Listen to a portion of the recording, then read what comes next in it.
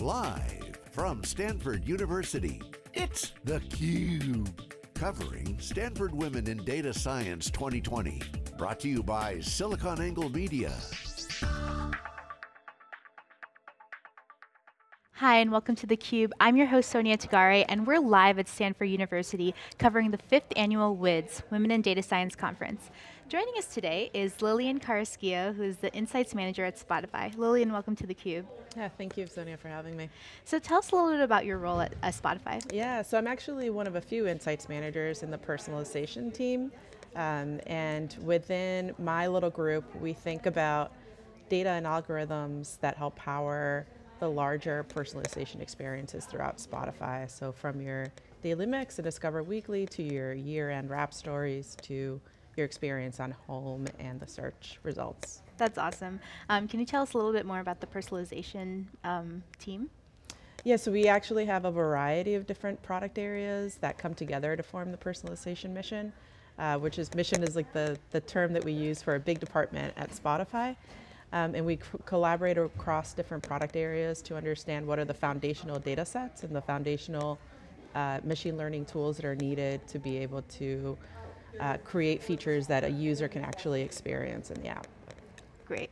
And so you're going to be on the career panel today. How do you feel about that? I'm really excited. Yeah, the WiDS team has done a great job of bringing together diverse is very, it's an overused term sometimes, but a very diverse group of people with lots of different types of experiences, which I think is core to how I think about data science. It's a wide definition. And so I think it's great to show younger and mid-career women all of the different career paths that we can all take. And what advice would you give to women who are coming out of college right now about data science? Yeah, so my big advice is to follow your interests. So there's so many different types of data science problems. You don't have to just go into a title that says data scientist or a team that says data scientist. You can follow your interests and do your data science, use your data science skills in ways that might require a lot of collaboration or mixed methods, or work within a team where there are different types of expertise coming together to work on problems. And speaking of mixed methods, Insights is a team that's a mixed methods research group. So tell us more about that. Yeah, so I personally manage a data scientist and a user researcher, and the three of us collaborate highly together across our disciplines. But we also collaborate across research science, the research science team, right into the product and engineering teams that are actually delivering the different products that users get to see. So it's highly collaborative, and the idea is to understand the problem space deeply together, be able to understand what is it that we're trying to even just form in our head as like the need that a user or end user human has, and bringing in research from research scientists and the product side to be able to understand those needs, and then actually have insights that another human, a product owner, can really think through and understand the current space and like the product opportunities. And to understand that user insight, do you use A/B testing? We use a lot of A/B testing, so that's core to how we think about our users at Spotify. So we use a lot of A/B testing. We do a lot of offline experiments to understand the potential consequences or impact that certain interventions can have. But I think A/B testing, there's so much to learn about best practices there.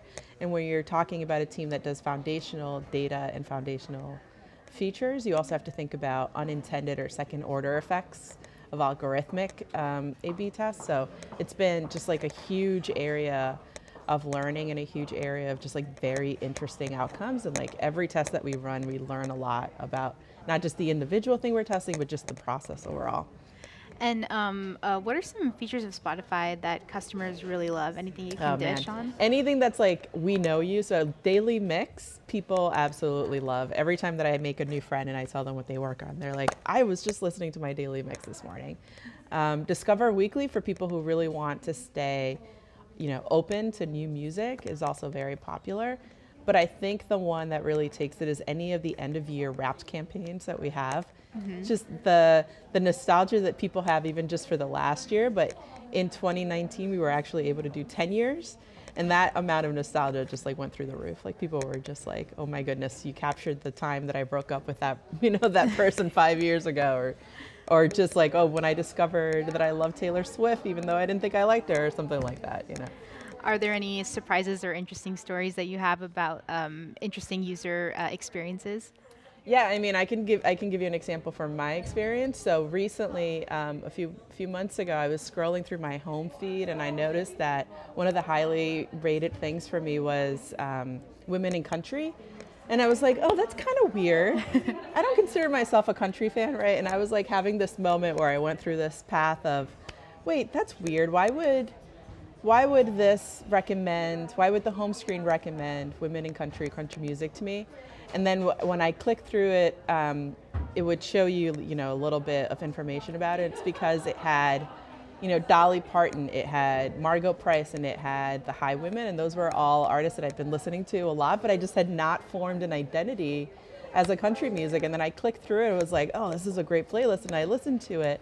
And it got me to the point where I was realizing I really actually do like country music when the stories are centered around women.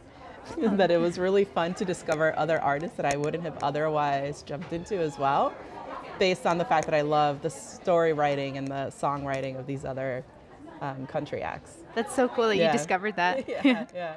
So you have a degree in industrial mathematics, and you went to a liberal arts college on purpose because you wanted to try out different classes. So how has that diversity of education really helped you in your career? Yeah, so my undergrad is from Smith College, which is a liberal arts school, very strong liberal arts foundation.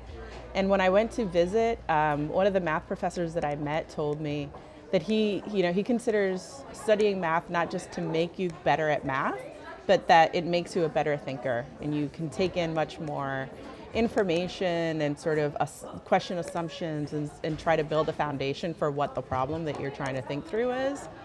And I just found that extremely interesting. And I also, I have an undeclared major in Latin American studies, and I studied like neuroscience and quantum physics for non-experts, and film class, and all of these other things that I don't know if I would have had the same opportunity at a more technical school.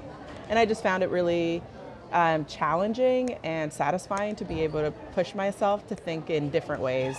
I even took a poetry writing class. I did not write good poetry, but the experience really stuck with me because it was about pushing myself outside of my own boundaries. And would you recommend having this kind of like diverse education to young women now who are looking into going into data science? I absolutely would. I mean, I think there's some people believe that instead of thinking about STEAM, we should be instead of thinking about STEM rather, we should be talking about STEAM, which adds the arts education in there, and liberal arts is one of them. And I think that now in these conversations that we have about biases in data and in ML and in AI, and understanding fairness and accountability, sorry, it's a hard word apparently.